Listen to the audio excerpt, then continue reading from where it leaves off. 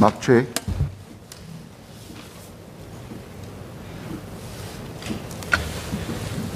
Chairman, please allow me to take the next 4 cuts together. Yes, please. Thank you. At the outset, I would like to declare that I am Chairman of the SNOC's Athletes Commission, member of the Olympic Council of Asia's Athletes Committee, Honorary Secretary of Olympians Singapore, and Director of Secretariat at the Global Esports Federation. My first cut relates to the development of a skills framework for the sports and fitness industry. It is undeniable that for an industry to grow and thrive, it must be set up in an environment that is conducive for such growth. The necessary conditions must be there for people to want to join the industry and develop it. My question today is, are these conditions present for the sports and fitness industry? And can more be done to facilitate this growth? To my mind, the industry could do well to develop a framework that is competency and skills oriented. Countries like the UK and Australia already have frameworks in place that require employees to hire coaches and fitness trainers who complete specified vocational courses. Further, to get a better sense of the industry's specific needs, the focus should be on engaging the people who do the work daily. The demands of the industry are ever-changing, and it will be a difficult task for the government machinery to keep pace with the dynamic demands. Say nutrition. There are many fads out there, the keto diet, Atkins, the list goes on. Would HPB be able to keep coming up with the requisite courses to train people in these areas? The short answer is that it would be difficult and costly. Sports and fitness is a multifaceted industry, and a cookie-cutter approach would be difficult to apply. So considering the industry's needs and the existing infrastructure already in place, I would suggest a skills framework to be developed by the sports industry, for the sports industry, with the full support of the Singapore government. This would lead to a meaningful growth in a more cost-effective and targeted way. Chairman, my second cut relates to the JSS for the sports and fitness sector. In my budget speech, I highlighted that the pandemic has severely hit the sports and fitness and wellness industry. Although Singapore is easing into phase 3, sports and fitness academies and establishments are not able to fully open due to social distancing measures. Pool space is reduced, school programs and facilities are limited, and gyms cannot operate to efficient capabilities. Also, establishments located in retail facilities still have the added pressure of rental. Some gym operators are reporting as low as 50% revenues compared to pre-COVID levels. Because of this, I would like MCCY to consider upgrading sports and fitness industry from Tier 3 to Tier 2 for JSS support. I would also like to thank Minister and MCCY for recognizing the sector and for extending more support to the industry through the Sports Innovation Grant and Operating Grant extension till December 2021. This will complement the JSS. My third cut is on the development of the esports industry in Singapore. Chairman, it is my pleasure to speak on the emergence and progression of esports in Singapore today.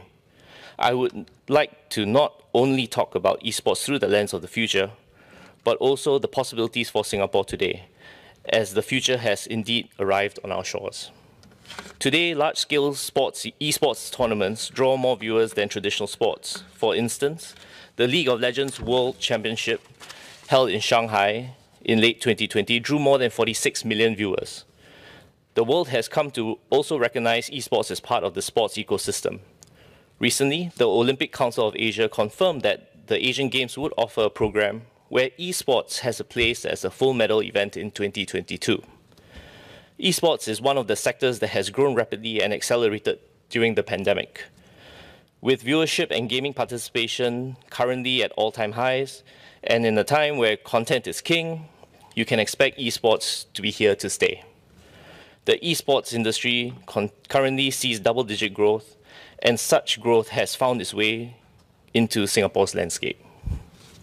With Singapore's strong local infrastructure and fast and stable internet, top global teams have found Singapore very conducive for their professional team training. There are more than 20 full-time professional players here, with the top 10 having made more than $3 million in prize winnings alone. This figure does not include salaries and sponsorships. There are also others employed as full-time coaches and managers of local teams, as well as professional teams in major markets like the US and China. Looking ahead, top esports events in Singapore are expected to spend at least $30 million in 2021. This will boost many local startups and businesses in media, events, and supporting services. Promising local startups like YupGG and EVOS have between them raised more than $31 million in investments, and we can expect many more to follow in their footsteps. They look on track to follow successful local-born companies like Sea and Razer, who grew a good part of their business thanks to esports and gaming, creating thousands of jobs in the process. Multinational companies in the esports and gaming industry like Tencent, Ubisoft, and Moonton have also set up regional offices here in Singapore. They are expected to introduce hundreds of jobs in the coming year. On the sports administrative front, we welcome to the world the launch of the Global Esports Federation on 16 December 2019 to convene the world's esports ecosystem right here in Singapore. That very same day, we welcome the world's largest gaming company and technology giant Tencent as a founding global partner of the GEF. Having Tencent with us has helped propel plans into reality. The vision of Tencent's leadership saw them join the GEF as its very first partner, and in less than a year, to establish its regional hub right here in Singapore. The GEF launch, watched by over 940 million people across the globe, crystallized in our minds the power, potential, and reach of esports around the world. For us, at home in Singapore, we saw opportunities. It is not gaming and esports alone, but the large growing ecosystem around it. The possibilities are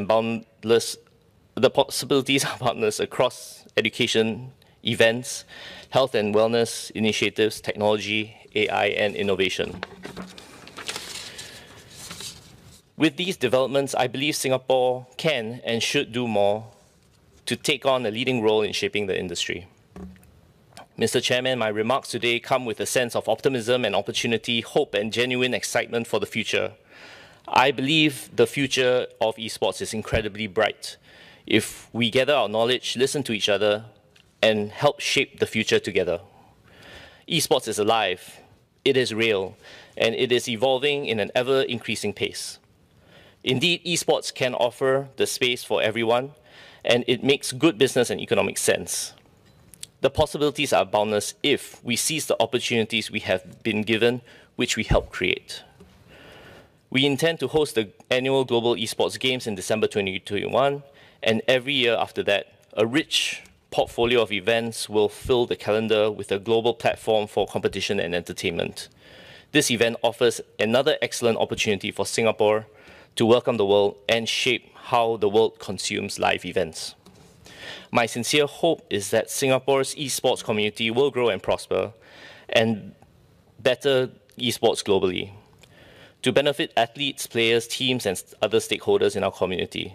Just as the Olympic movement values elevate sports, we hope to highlight and bring out the best in esports.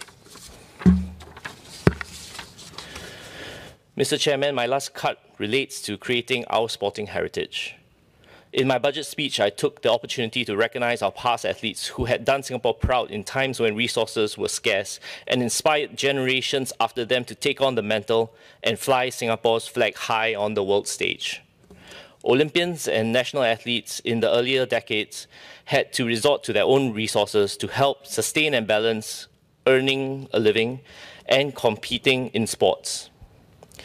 Incentive programs such as Major Games Award Program was established in the 1990s, which do not confer retrospective recognition.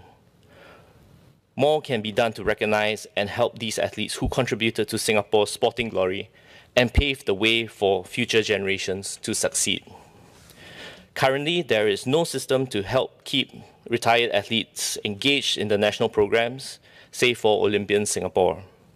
I honestly believe that athletes want to continue to give back to their fraternity and inspire Singaporeans. Indeed, when an athlete retires, there is no engagement beyond that. Many athletes have gone on to establish themselves in the corporate and business world. They would likely hire ex-national athletes and sponsor programs. they were from the system after all. It is a waste that this is not done. My thoughts are that heritage is closely linked with culture. Just as we reminisce on the glory of the Kallang Roar, we must remain cognizant that youth today may not know what that means. We have a sports heritage in that the current generations can stand on the past sporting giants' shoulders. I hope MCCY can do more to recognize and engage past athletes.